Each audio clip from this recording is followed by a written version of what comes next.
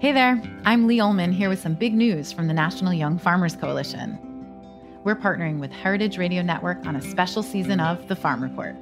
It's all about what's happening with the Farm Bill and how it impacts farmers and eaters. I am growing diversified vegetables on land that's been in our family for 150 years. And so with the pandemic, gentrification, property values going up, we had to sell the land and we lost it. Join us as we uncover the untold stories behind this massive piece of legislation that shapes how we grow our food, what we eat, and so much more. The problems we have had, those are things that come from earlier Farm Bill and USDA policy, right? Like Earl Butz, get big or get out. You know, it's my responsibility to know not only what I'm eating, but then like how that all came to be. And realize like, wow, like this piece of legislation, all this money, like it's technically something that I support as a taxpayer. While Congress debates the next Farm Bill, this is not just an invitation to listen. It's a call to action. Be part of the conversation. Subscribe to the Farm Report on Heritage Radio Network, wherever you listen to podcasts. Today's program is brought to you by Physical Culture Collective. For more information, visit their website at physicalculturecollective.com. I'm Erica Wides, host of Let's Get Real, the cooking show about finding, preparing, and eating food. You're listening to Heritage Radio Network, broadcasting live from Bushwick, Brooklyn. If you like this program, visit heritageradionetwork.org for thousands more.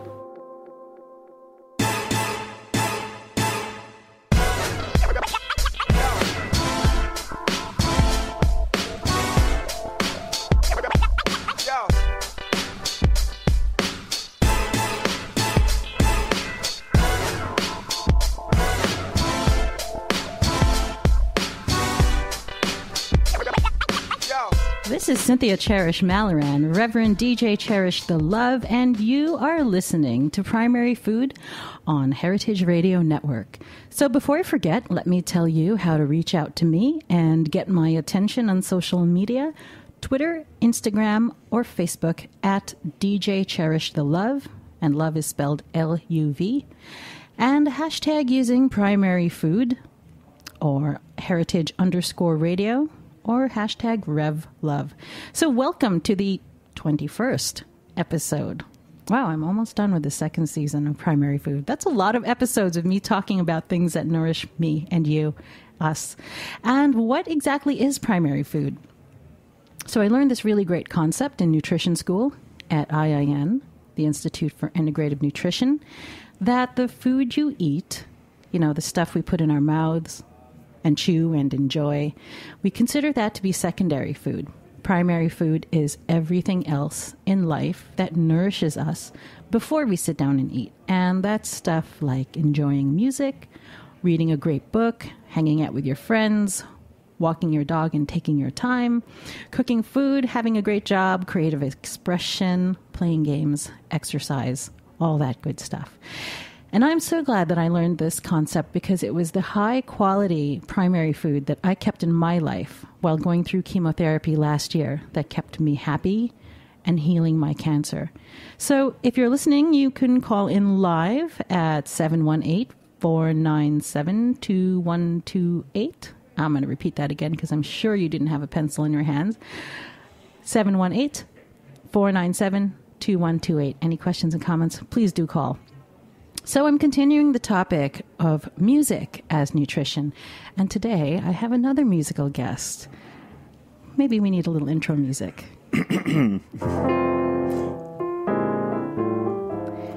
about you? Yeah, fantastic. Sitting next to me is Isaac Raz. Hi. Composer, musician, singer, president, and founder of Whole Music, LLC in New York. That's right. So music, Isaac, is not a hobby. No. It's a form of nutrition. You and I have talked about this. I'd love to hear and share with everyone your idea and your thoughts about the importance of music and nourishment in our lives. Well, you know, it seems to me that, and it's been known basically forever that we humans, you know, probably the first thing we did was knock two stones together and repeated it a couple of times, and it was like, yeah, that sounds good. Do some more of that. It seems like music is just ingrained in our very existence, and so it's essential. It's as essential as food, nutrition, and the concept of the primary food is brilliant, because it's true. You are who you are first, and then you have to feed that organism with calories, but you still are what you are, and music is part of what you are. It's part of the baseline where we start from. I can say that for sure. If I have not enough music in my life, I feel starved. Absolutely, yeah. So that says a lot about it being nourishing. You probably, while we were sitting here chit-chatting before the show, I couldn't stop playing the keyboard. Yeah. And it was partly to calm my nerves, and it was partly to just warm up and figure out what I wanted to do. But this is a theme, I just can't stop doing it. It's just, if I do, it doesn't feel right. Unless I'm tired and I need to rest, we all do. But it's that constant urge to do it. So music for you is equally as important as really good secondary food, like a good dinner. What is the musical equivalent of a really great dinner? Well, something that it's the parallels are amazing. Now that I'm just thinking about it, what's great food? It's simple, high quality, fresh ingredients, simply prepared. You don't do too much to it, right? You don't overcook it. Handmade, yeah. And the key being simple, right? At the very core of all the best food is simplicity. Mm. And I think the same is true for music. Even the most sophisticated and sort of complex sounding music, really at its core, is based on really simple principles, and they're embellished a certain way. And it's that simplicity in the pattern that just grabs us and makes us really, say, what was that? And we want more of it. As you're saying that, I think I'm making the connection as to why music is as nourishing as eating a meal. It's because it taps into our senses, just as a meal would. Oh, yeah. Your sight, your taste. That's right. When you're cooking, you're multitasking. You're smelling what's coming on, and you can tell by the smell if it's done or not, and you can tell what you want to add to it, and there's also the tactile. You're touching the food. You're trying to see how done it is. There's taste. There's also memories and feelings. I used to remember when my grandmother used to make these vegetable patties. Blah blah blah. And I can't get it, I can't get her recipe. There's all these different multi-layered things happening simultaneously. That's exactly the case when you're playing an instrument or singing a song. You've got the content of the song. You've got the technique of it, because of course also in cooking, there's technique. You got to chop things, you got to saute things, right? Right. In music, there's a certain way of doing a certain scale. There's a certain way of doing and then hopefully you get that so ingrained that you don't have to think about it anymore. And so now you're thinking about higher level things like, this chord sounds purple. I don't know why it sounds purple, but maybe to somebody else it sounds, I don't know, beige. But that's it. We all experience our own experience with it, and it connects all these different senses. Just like food. Just like food. Just like food. And as I think about food and music being so different yet kind of the same, I think about how both involve instruments. Mm-hmm. Mm-hmm. Both are all about timing. Right.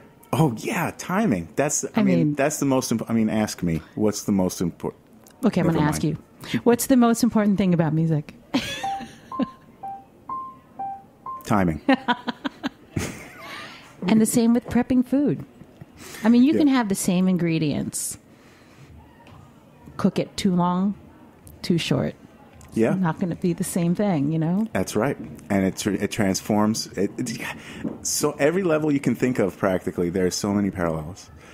And actually, when I teach,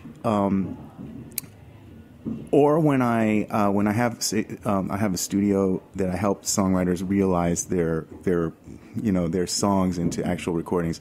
Many of them aren't really trained musicians. They just have really great ideas, and they don't know what to do with them. And part of my job in that case is to sort of try to get inside their head and see what their intention was, and so it's about. And we were talking about time. Remind me what we were talking about, because I lost my train of thought. Timing. And the different associations, right? And so I'm trying to help them realize. Communicating, no, it was something else. It was something. We'll come back to it. Yeah, we'll come back to it. But it really does. Teaching. That's right. Explaining to it. So I explain things to my clients and to my students in terms of food, in terms of cooking. For example, putting together a great track is like putting together a great meal. You have to balance many different elements. I'm so glad I remember this. You're putting together all these different elements, and you have to balance them very carefully. And there's no one right way of doing it, too. There's some play in there. And then when they hear this, they sort of become a little bit less sort of, fearful of the unknown, whatever you want to call it. And then they get into it, because it's something that obviously we all eat. So now okay, so this process of putting it together, it's really the same thing. Right. Yeah. I bet in the method that you teach your music students, and whatever terminology you use, I bet that can be overlaid onto a culinary teacher. Yeah. I'm sure of it, because as you were speaking, it sounded like, well, you could be saying this in the kitchen to cooking students as well. Yeah. It's so funny how similar it is. And I guess we're going to be talking also about movement and other things. We're going to be talking about a lot too. of stuff. So and that all has to, it all falls right into the same category.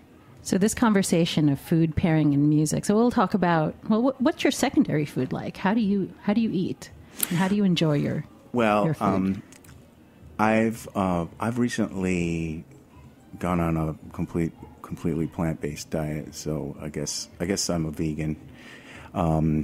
Even though I'm still kind of wrestling with my own self-identity, because I was like the biggest meat eater.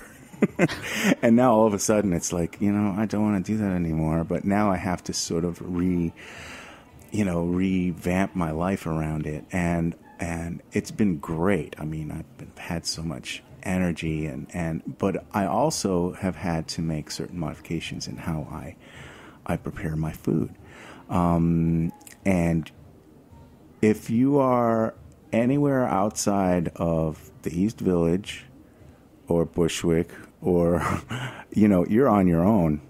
If you're on, unless you just want to survive on French fries, which is probably not the best thing. I mean, it tastes yummy. All you French fries fans, I'm with you. But you can't survive on that alone. So you have to be real disciplined and take your own food and get it done. And another thing about it is I found a lot of diversity or I'm trying to find a lot of diversity in what I make, which is a challenge, because I'm the kind of guy that, I would go to the Chinese restaurant, I'd order the same thing, like they'd know me. Oh yeah, you're the General Tso's chicken, and I know you. Yeah, okay, And or now it's General Tso's tofu, but it's the same.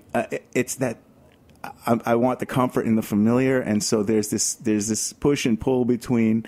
I want to find all these new possibilities that I should have, because obviously variety and diversity in your diet is actually a good thing. It's healthy, different kinds of grains and vegetables and all that. Pairing that, balancing that with my desire to just have the same thing, what I want.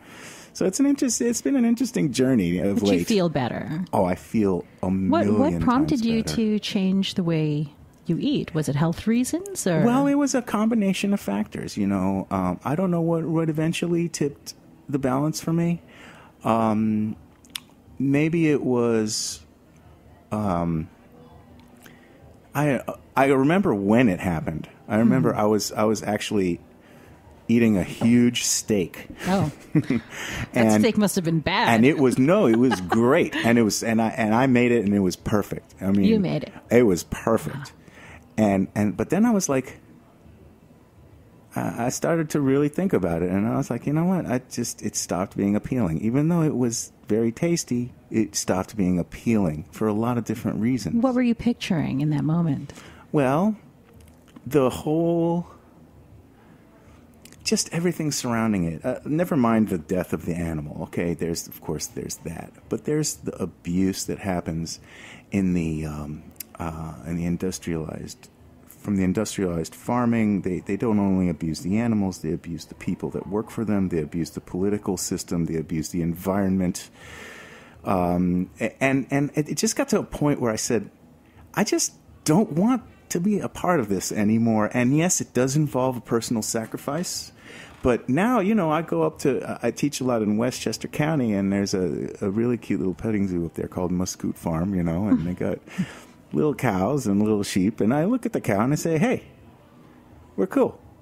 All right. And, I really it never dawned on me how much significance that actually does have, And how old were you when you had this mind shift? 47. I regret to say that I'm now 48, but that was not 48. Almost coming on a year now. I guess August will be a year. And what are the big changes in your energy? And oh my gosh, I have it for one. And your creativity, has it affected your creativity? It's affected every level of my life in a positive way. That's not to say that I don't struggle with it. That's not to say that I don't sometimes, especially, when we're out, my girlfriend and I were like, they're barbecuing, and we're subsisting on whatever we're allowed to have within that narrow bandwidth when you go out. And then my inner child starts to throw a temper tantrum, but then I eat something and I feel better, and I'm like, okay, yeah, I'm still happy I'm doing this. And so now you're preparing food at home that's more plant-based. It's 100% plant-based. 100%. I have no animal products in my diet that I know of. Do you listen to music when you prep your food and when you eat food at home? Being so musical. That's a really good question. I used to, but now I don't. I had to do it in my head. Oh, it's in your head. Yeah. I'm humming or I'm going over something. And I would actually, what happens, it's interesting you should bring this up because, I live in a studio apartment in New York City, and it's not very large.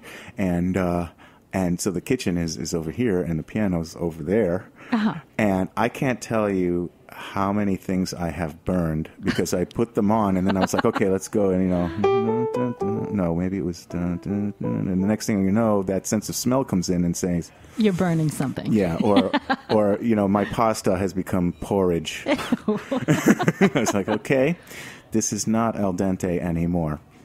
So have you put your piano out of the kitchen room? Yeah, no, I mean it's right there. You can't escape it. And I have this little keyboard on the next corner, and then I have a little tiny keyboard next to my computer on the dining table, and it's you can't escape it. I like what you said, that the music has been in your head, and I guess I'm realizing now that's kind of what I had been doing. But over the past couple of days, I did a test in preparation for this episode. Okay. I mean, it's summer now, right? And in the summer, I basically start my day with a salad. I know it's really super counter breakfast picture, because I grew up with pancakes. Right. But interestingly, other cultures, my parents come from Israel. Salad's part of breakfast over there. What kind of salad? It's just Israeli salad. It's tomatoes and cucumbers and maybe onions for breakfast. Onions for breakfast. Yeah, cool. Right. So I was thinking this is not too strange then. Thanks for telling me that. Yeah. I do this salad in the morning, and it's a big salad, like a huge bowl. And that's basically, I tell myself that's like my salad for the day. And that could be a whole thing of romaine, like a big thing of it. So, what do I put in it? I'll put an apple in it. Sometimes I'll put a nectarine in it. I'll throw some beans in it. Maybe a little bit of onion. Wait, I got to write this down. Yeah, write it down, okay? So I start my day with that. And it was in the beginning, like, a few years ago when I was shifting what, quote, breakfast looked like. That was really challenging. Right, yeah. Super challenging because I felt like I was abandoning something instead of gaining something. So eventually that shifted, and I'm very okay with it because I can't do the pancake. I mean, I don't, do the egg or bacon thing, but that I realized over the years how draining that was for my energy. It's amazing. Yeah. Even last year, I would like, quote unquote, treat myself. This is back when I would do that. And my friend would, let's go grab brunch. And all right. And I'd get the hungry hunter lumberjack, the beast man breakfast, beast man brunch. A stack of, and then I would ask for all the butter they have, and I would wang like butter between each one on both sides, because who wants a dry pan? You want the butter in there, and then yeah, oh boy, and then about an hour and a half later, that's my day. I'm done. I'm like, I have to sleep it off for about 18 hours. Yeah, but you're not done. You do eat later on top of that, right? I mean, yeah, if I can move. But I said to myself, I'm never going to do this on a day where I actually have to do something. Exactly, because you shut down, completely shut down. Now, do you remember a place in the East Village, I think it was, called Royal Canadian Pancake House? No. Okay, so this place, and it's closed down maybe 15 years by now. They used to serve a stack of pancakes that, no joke, was at least the size of my head. And people would order that left and right. Yeah. I can't say that everyone would, actually finish it, but there were people who finished it. Yeah. Now, that was that kind of porn was like what I grew up with. I can't. My body suffered so much. You might as well just like inject, I don't know, pancake syrup into your veins. Right. It's like, so Life 2.0, actually by now it's like Life 3.0. So I start my day with this big salad. Yeah. And I make a big one because, I am an overeater. I love to indulge in what I'm eating. So I figure, well, hey, how bad could it be if I'm eating too much of a salad, right? So I start my day basically with a huge pillow of roughage in my gut, right? And I feel really good about that.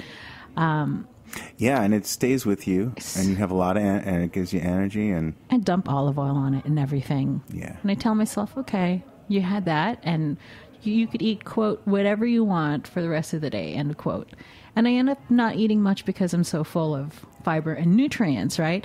And we know that if we eat really nutrient-dense foods, the body doesn't like clamor for much more. No, it's cool, yeah. But unlike, when I've eaten bags and bags of popcorn, and hey, eating bowls and bowls of rice because there isn't too much nutrition in it.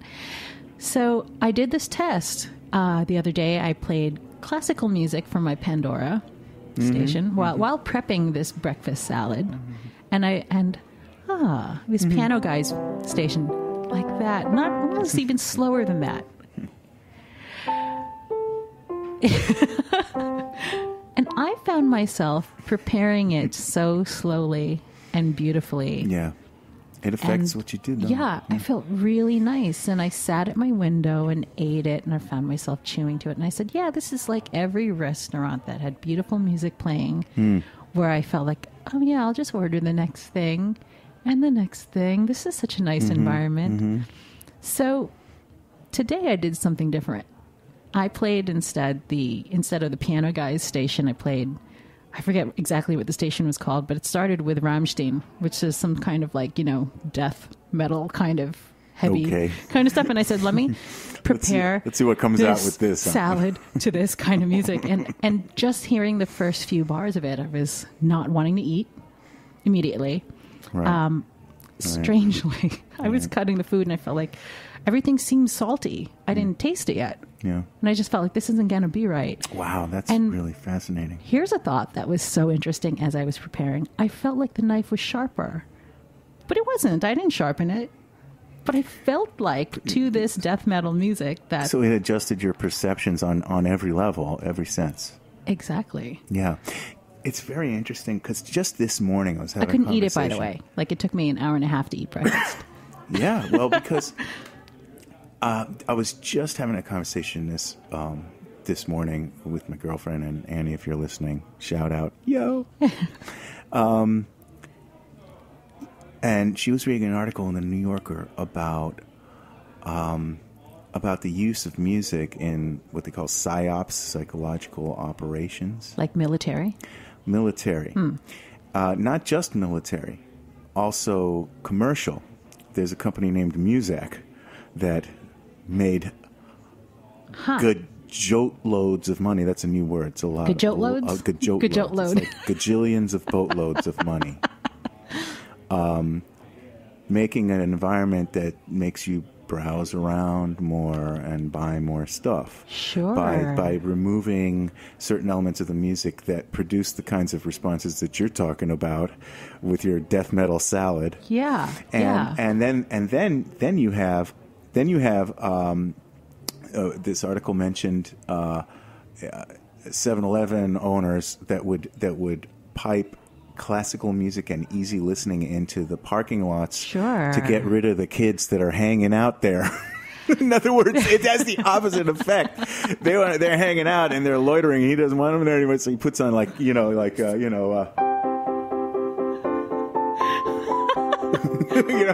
then they're out of there. No, it's so interesting that you say that, because years ago I went into the new, at the time, Sony store. Yeah. And there were these little boom boxes on display. And this is a true story. Someone's probably going to come after me for saying this, because this is definitely like a secret tactic. Mm-hmm. I opened the boom boxes and they were kind of glued or taped shut, but I was like, why is this one like glued shut? And I forced it open. Inside the CD player was a corporate disc that says, if you play music, they will buy. Yeah. Yeah. I stood there, and I didn't have a digital camera at the time because that's how long ago it was. It's like, I'm going to curse for a sec. Motherfuckers. It was like, they're tricking us with music. Yeah. But, it's like you're saying, music has such it has a grasp. It grips us. Yeah. Well, part of this article was talking about in Iraq, they would use music to torture prisoners. They would give them rap, death metal, and children's songs at the highest possible volume. That's with strobe lights. Yeah, and it would induce it would drive them literally crazy. No, but that's very interesting, because I kind of like that environment. So that wouldn't be torture to me. I'm like, oh my gosh, children's music. I mean, it's funny. Like, even it depends on the situation. The connotation can change on a dime. Could you anything. Eat food to children's music, or do you think that would just irritate you and you couldn't eat? Like, what kind of music can you eat to? I hate to say this, being a music teacher of children, but it would really irritate me. So, if right now I'm eating a plate of pasta, what music do you recommend goes with my pasta? I think that it's what you like, because it's like what goes on your pasta, and it's what you feel like in the moment. Part of this article was also talking about that, music therapy is effective. You don't use the same song for everybody. If a person's into heavy metal, you're not going to play the Captain and Tennille, for their therapy. It's not going to work. They need the music that they identify with. And I think that the same is true, that if you're creating your overall sort of gestalt experience around your meal, and you're listening to or alternating going to the piano and burning your food like I am, that you do what's in your head and what you want to engage with at any given moment. And if you have eclectic tastes, maybe that death metal is effective for that salad, given your mood that day. And you're like, man, I need to murder this salad. Right. That felt good. I mean, it depends on the moment. It depends on the person. And you're right, because, in creating that particular mood, like, let's say, for example, at 8 o'clock, I'm DJing at the Roost on Avenue B, which where it is, 222 Avenue B. I'm DJing a set of Brooklyn hip-hop. Bronx hip-hop for Bronx Brewery. Yeah. So we're creating that mood that'll get people in the right mindset to be loving what they're drinking, create that family kind of feeling, and buying more beer. See? Yeah. If you play beer music, they'll buy. Yeah. Well, I mean, you always see how, and we don't even, it's so ubiquitous, we don't even talk about it anymore. And in fact, people look at music as like it's just this extra thing that we don't Yeah, need. it's And definitely not. yet it's everywhere. It's everywhere, yeah. It's everywhere. You go to a baseball game and you hear, Yeah. and I do that when I'm practicing my scales. It's part of our life soundtrack experience. It's everything. everywhere, and it's so ubiquitous you don't even notice it's there. There are some restaurants that I've been to that have actually, and Starbucks has a music sector to it. They put their music out in the They're front. like a whole label. Yeah, and there are restaurants I've been that I can't name. There's so many that I've been, mostly on the West Coast, where on the table I'd see a track list of what they're playing because they're pairing the music with the food as well. They're super smart, which is how they became I think the the largest company in the universe, because they know how to sell stuff, and they realized what was going on in the record business with this whole Napster revolution and the streaming and the loss of and the end of physical media, CDs. People our age do CDs. Kids nowadays, they don't know a CD. What is this thing? This round? What is this shiny thing? I could put my drink on it. I can, and they realized, well, wait a minute. Okay, so who's our audience? Okay, and they're the ones that are going to actually buy CDs. And you know what? They're more likely to buy a CD if they heard it. Okay, and look, we have a cafe. Let's put it on. And by the way, you like that? It's right here next to. Oh yeah, why don't you buy it? Next to the mandolin. There's mandolin. There's a mandolin, and then a man with a violin. And I'm sorry. No, but you make a good point. That they know how to sell it. Yeah, and it's actually kind of part of this new model of distributing music. Which nobody knows what it's going to be yet. I mean, music. The whole music business is like. What's happening to us? I have no idea. We're melting. I do know. We'll take a little break and we'll come back. We're going to talk more about improvising. Yeah. Music and cooking. And the elements that go into music and see how similar it is to preparing food. Awesome.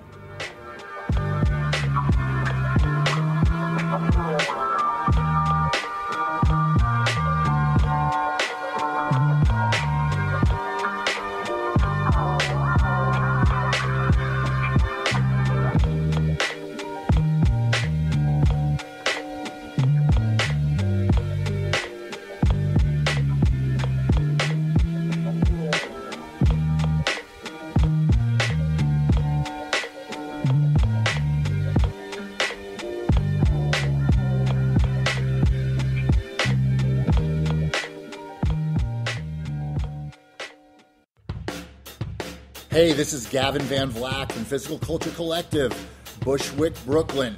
You are listening to the Heritage Radio Network.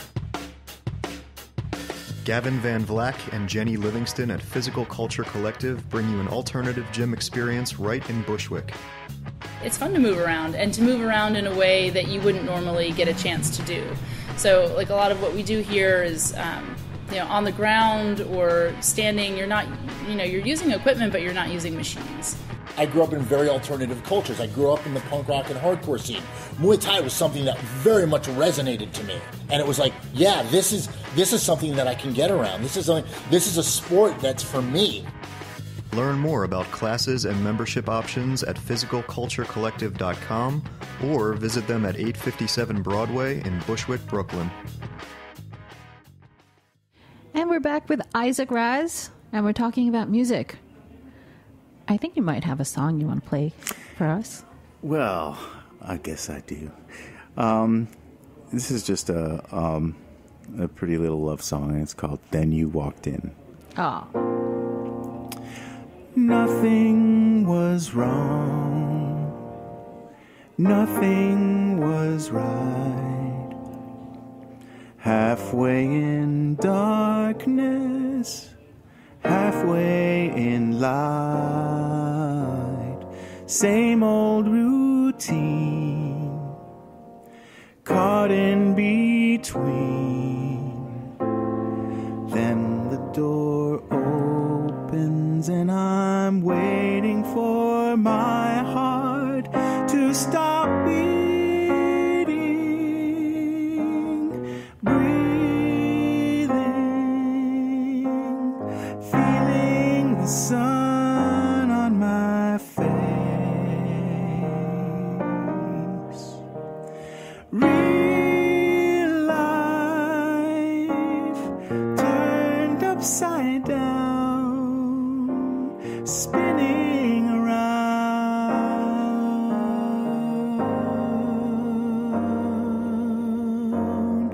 Then you walked in, let it begin. My door is open. First you, last night. First love, first sight.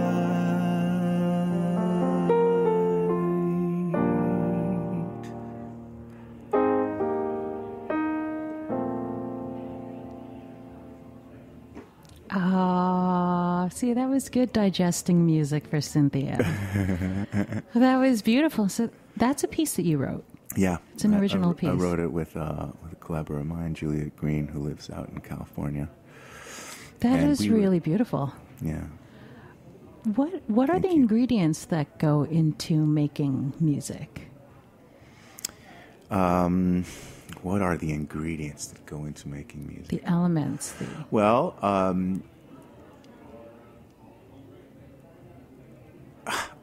Arlo Guthrie came and gave a talk to a bunch of Berkeley students, one of which was me, and he said, writing a song's not so much you wrote it, but one flew by and you had a pen handy. So there's that element, the fact that it was always there. My teacher likes to say that, electricity was there before we discovered it. We just found ways of getting to it. And so writing a piece of music is a little bit like that. It just is there. And you're trying to find your way to it. How do you find your way to it? Well, you have tools. You have technique. You have the instrument or instruments that you play. You have your life experience and your memories and your emotions.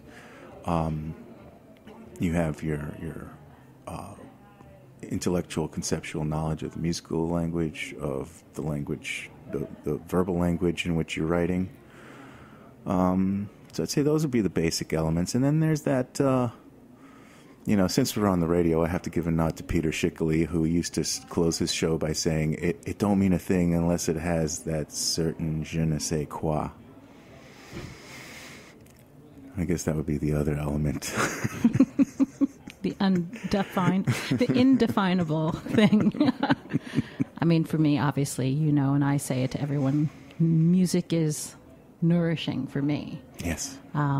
It's energizing. And we all have been to that, have had that evening or that night at a club and we haven't eaten, but somehow we're full of energy. Yeah. And, pumping our fists or dancing or whatever you do.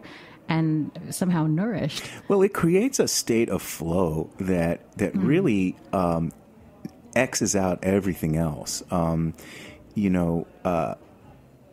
can't tell you how many times, I get into something and I don't know how much time has passed, or I don't even realize somebody's trying to get my attention. I'm so into it. Hours can go. Yeah. Whether it's hours or minutes, where your immersion in that moment. And of course, that's the goal. That's what you're trying to get to is to attain that perfection of being in the moment.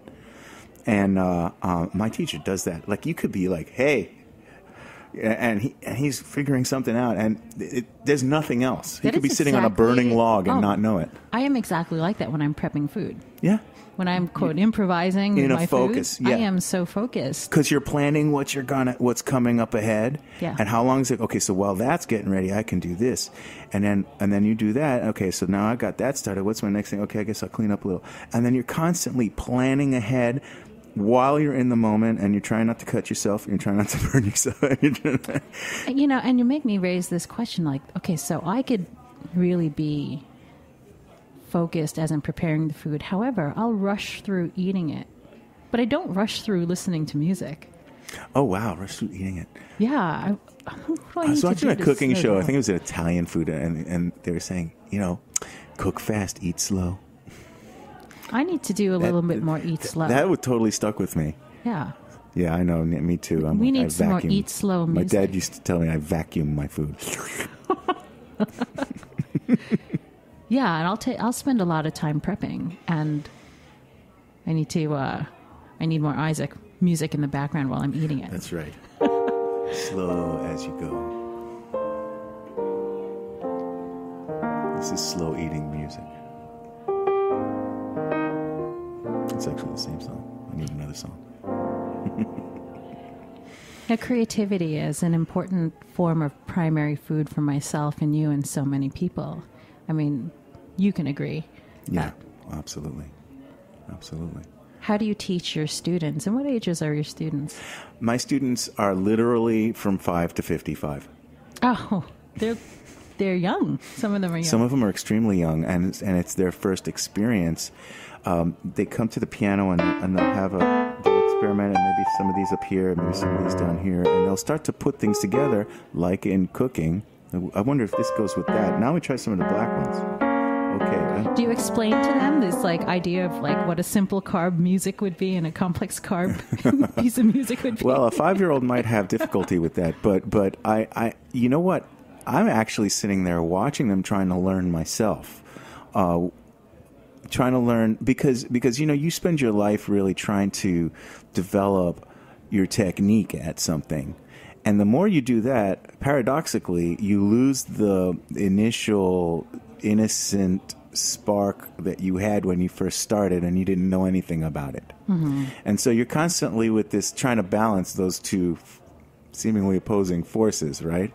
And so when I have a first-timer, little 5-year-old, that gets to the piano the first time, and I show them, I might show them where C is, all right, or I might show, or I just say, try some of these. Okay, now put all your fingers on it. You start just little basic physical things instead of just doing one finger. But try all 5 fingers. Okay, let's see what that. And then you see how they. What do these ones do over here? Oh, and then the element of play comes in. They call it playing music, right? I would imagine that when you're if you're a foodie and you want to come up with your own recipe or take another recipe, it's that same form of play. It's like, sure. I wonder, yeah, what if I did put, tamarind in this, or whatever, But what's your thought on, since everything seems so subjective also, like everyone has their own taste, like when it comes to music and when it comes to food, like how do you come across something, or how do you create something that can be generally liked? What's the constant or the common thread there? Wow, that's a great. Wouldn't we all like to create something that would be generally liked? Yeah, what's the pop music? If I had $1, aside from French fries, if I had $1 for everybody liking something that I create, right? I guess there's an art in knowing your audience, and I heard somebody once say, this was talking about marketing, and he said, my biggest marketing mistake was I gave them what they needed instead of what they wanted. And you have to sort of meet people halfway. You could be like, hey, isn't this great?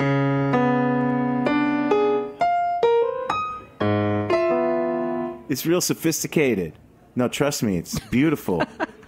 And then people will be like, "Okay, thank you very much." That's like every meal that was shoved in my face. And then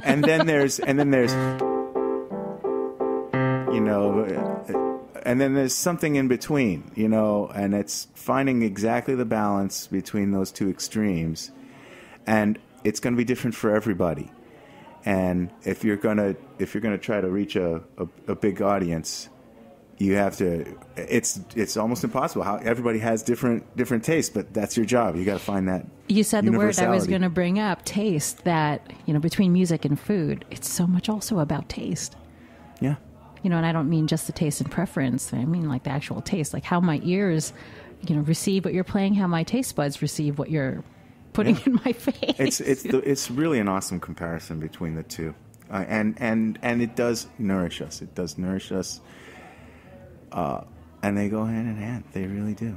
Where can people find out more about the work you do in music, websites, and so on? Well, you can go to my company's website, which is Whole Music LLC, whole like whole wheat, whole music, the whole experience, the experience involving the person, the whole person.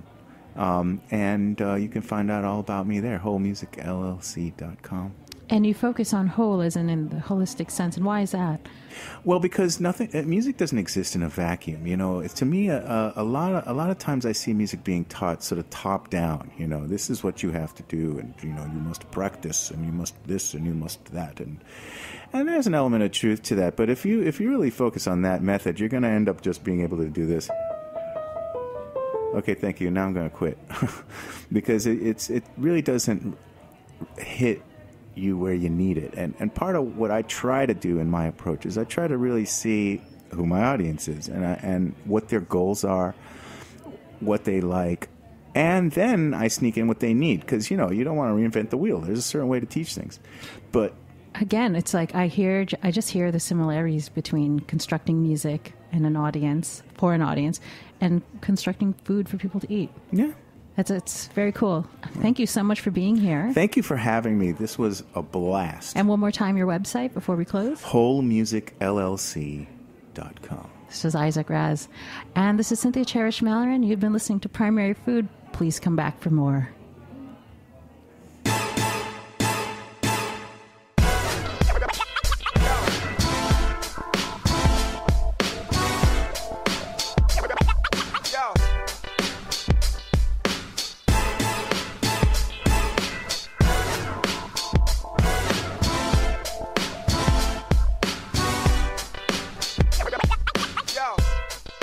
Thanks for listening to this program on heritageradionetwork.org.